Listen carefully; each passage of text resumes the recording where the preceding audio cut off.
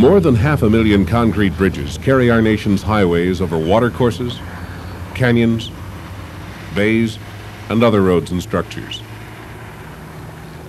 A significant percentage of these have deteriorated or will begin to deteriorate in the near future.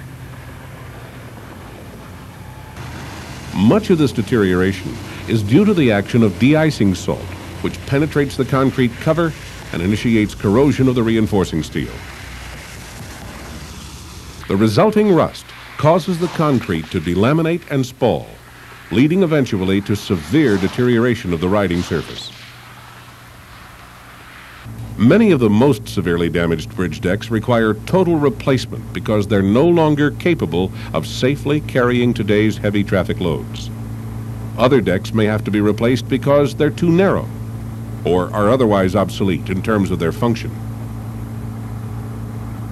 Fortunately, though, many bridge decks can be cost-effectively rehabilitated through the use of concrete overlays, and that's the focus of this video program.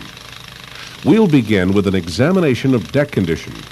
Then we'll move on to materials, surface preparation, and overlay placement. So let's get started. Deck condition. Excessive deterioration may indicate that only total replacement would be cost-effective. So a visual survey is the first and most important test, including a close examination underneath. This is especially important if there's been an asphalt overlay. After a visual survey is completed, the deck should be sounded to locate any subsurface delaminations. Extensive delamination may indicate the need for deck replacement. Delaminations may also be detected with more sophisticated techniques, such as infrared thermography, impact echo measurements, and ground-penetrating radar. Half-cell potential measurements are often used as part of the deck survey when bridges are chosen for rehabilitation and overlays. The electrical potential measured between the copper sulfate half-cell and the rebar steel is an indication of the probability that the rebar steel is corroding at any given location. Large areas of potential values that are more negative than 350 millivolts indicate that the deck is a good candidate for rehabilitation.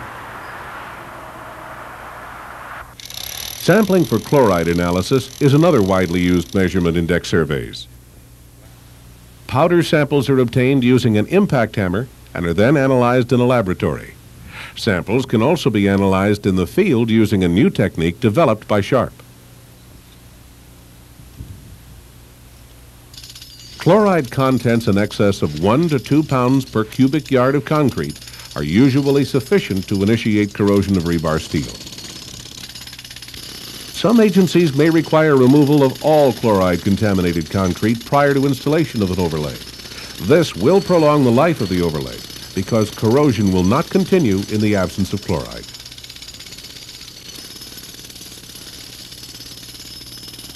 All of these measurements can be used in a decision model to determine the most cost-effective strategy for deck rehabilitation. This computer-based model is available from Sharp. Now let's look at materials. There are various types and systems of materials which have been used to overlay reinforced concrete bridge decks. These include Latex-Modified concrete, or LMC, Silica Fume concrete, or SFC, Low Slump Dense concrete, LSDC, Low Water Cement Ratio concrete, LW/C, and polymer concretes, PC. Conventional Portland cement concrete has also been used to overlay bridge decks. Because LMC and SFC are the most widely used, we'll concentrate on these two types.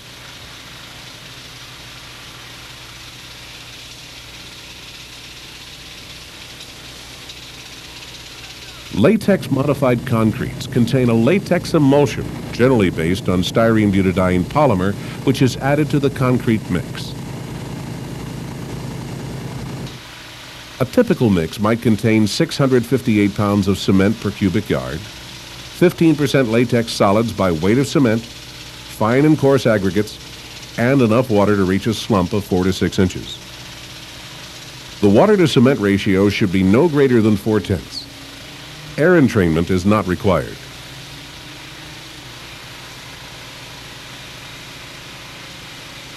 The LMC is mixed in mobile concrete mixers and placed at a nominal minimum thickness of 1 1/4 inches. Silica fume concretes contain a very finely divided material which is a byproduct of silicon or ferrosilicon alloy production. Silica fume is available in slurry and densified powder forms. These concretes normally contain from 600 to 700 pounds of cement per cubic yard, 7 to 10% silica fume by weight of cement, fine and coarse aggregates, and air entraining and water reducing admixtures. The water to cement plus silica fume ratio should be no greater than 36/100. Superplasticizer must be added to obtain the desired slump in the range of 4 to 8 inches.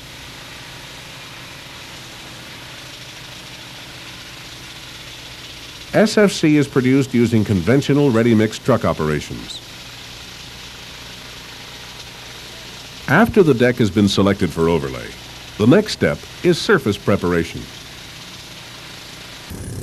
All deteriorated, delaminated, and spalled concrete must be removed, and the surface must be properly cleaned prior to placing the overlay. Most often, the process begins by scarifying the top surface of the deck to a depth of at least 1/4 inch.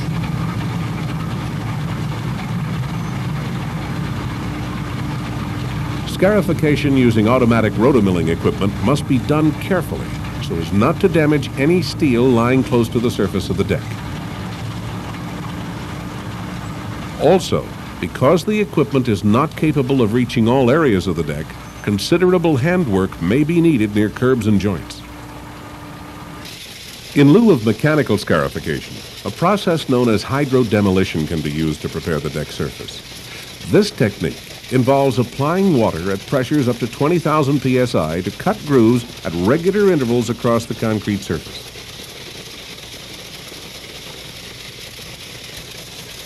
The high pressure of the water also breaks off the concrete remaining between the grooves, removing all concrete to a preset depth. The unit is robot controlled and can process up to 100 square feet of surface per hour.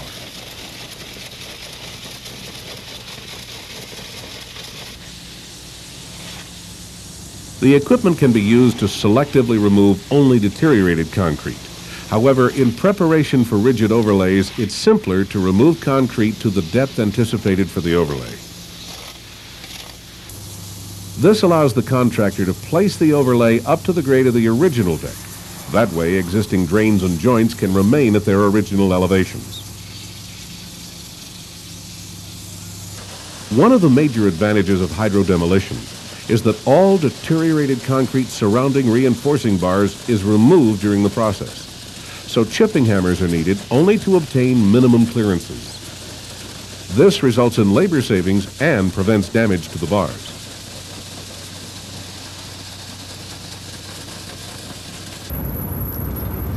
After the top layer of concrete is removed, the deck should again be sounded to identify any deeper delaminated areas. These areas are then marked with paint, and the concrete is removed using small chipping hammers. The hammer should weigh no more than 30 pounds, and the angle of the hammer should be less than 45 degrees to the surface. The contractor has to be very careful not to damage any exposed steel. If the bond between concrete and steel has been destroyed, or if more than half of the bar has been exposed, the concrete should be chipped away from the steel to a clearance of at least 3/4 of an inch. After all of the deteriorated concrete has been removed, the remaining concrete and exposed steel should be blast cleaned. All contaminants, dirt, and loose rust must be removed so that a good bond between the overlay and the substrate may be obtained. High-pressure water blasting can also be used. This final cleaning must be done no earlier than 48 hours before placing the overlay.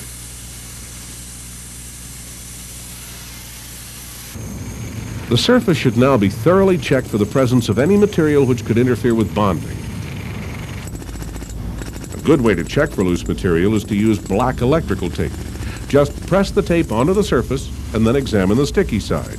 If the tape picks up any particles, the surface should be cleaned again with dry compressed air.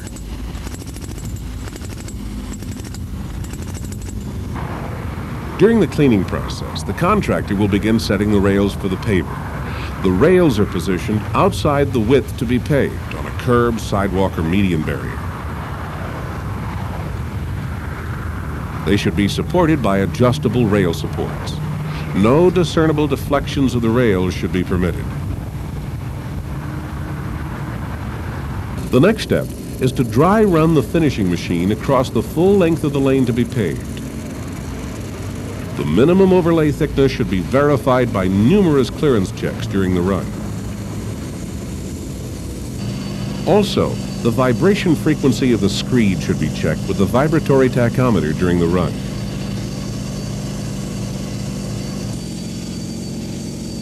After all corrections are carried out, a final test run should be made. On the scheduled day of placement, you should check the ambient conditions to see that they comply with agency specifications. Many agencies use this chart to determine the evaporation rate from the concrete. Determining the evaporation rate involves measuring the ambient air and concrete temperatures, wind speed, and relative humidity.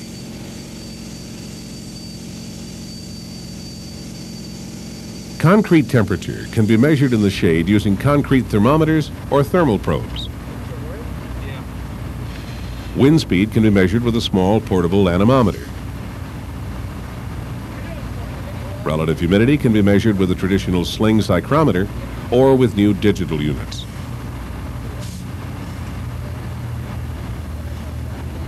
Suggested maximum limits on evaporation rate range from 1/10 to 1/1500 pounds of water per square foot per hour for LMC and SFC overlays.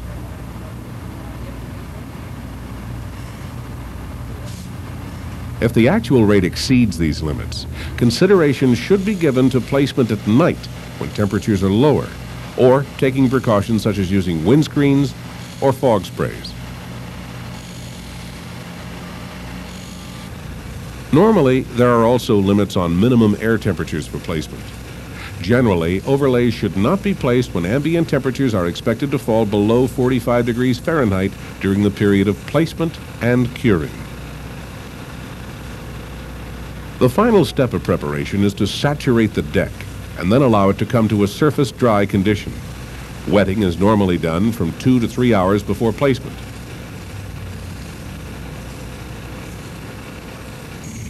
Once the surface is dry, the deck is ready for placement of the overlay. Latex-modified concretes are generally produced using mobile concrete mixers. These are essentially mobile concrete mixing plants with output capacities of from 3 to 12 cubic yards. The dry materials are stored separately in hoppers on the mobile mixer. The water and liquid admixtures are stored in tanks. The materials are then fed through vibrating gates onto a conveyor belt that transports the material to an auger mixer at the front of the unit.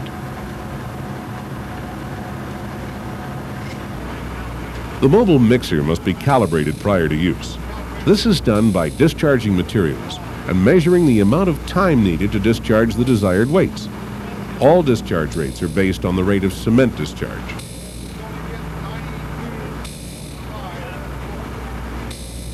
Now we're ready for the LMC overlay placement.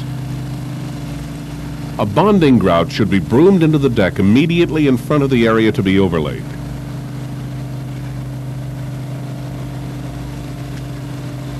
The grout can be composed of sand and cement paste broomed out of the actual LMC, or it may be prepared separately.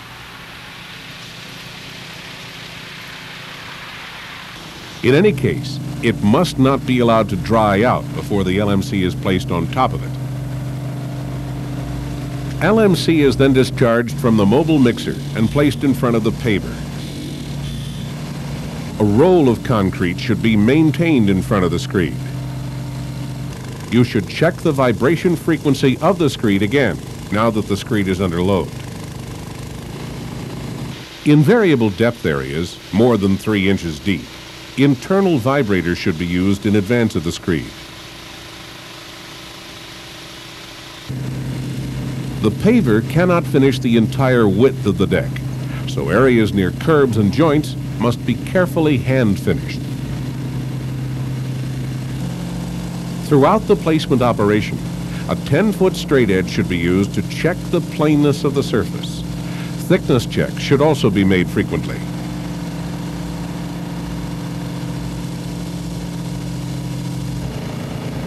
After the overlay is consolidated and screeded, the surface must be textured. This is normally done with a turf drag or a large wire broom that produces transverse tines ranging from 1/8 to 3/16 of an inch in depth and spaced at about 3/4 of an inch. The areas near the curbs are usually left untextured.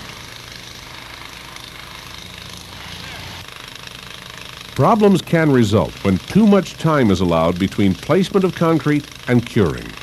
Ideally, elapsed time should be no longer than 10 minutes, so all work should be done rapidly, but with great care. Timely and proper curing is essential for construction of durable LMC overlays. Wet burlap, kept continuously moist with soaker hoses and covered with thick poly film, is the preferred method of cure. After the first 24 hours, the burlap is removed and the overlay is allowed to air cure for 3 additional days.